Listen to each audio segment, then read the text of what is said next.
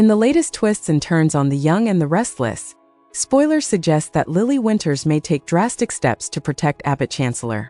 Having dedicated immense time and energy to the company, Lily is fiercely protective of it. Lily's current strategy involves manipulating Billy Abbott to prevent the company's downfall. She agreed to partner with him to safeguard the business she has worked so hard to build.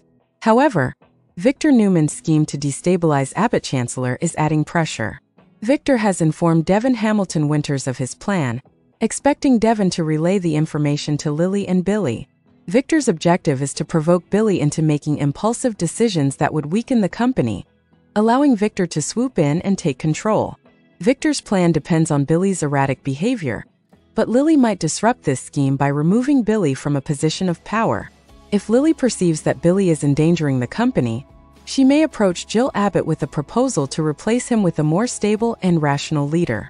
Chance Chancellor, who has been demonstrating his commitment and capability, might be the perfect candidate for this role. Chance has shown a strong dedication to Abbott Chancellor and has expressed his desire to be a significant part of the solution. He made it clear to Billy that he is not looking for an exit but instead wants to be relied upon more.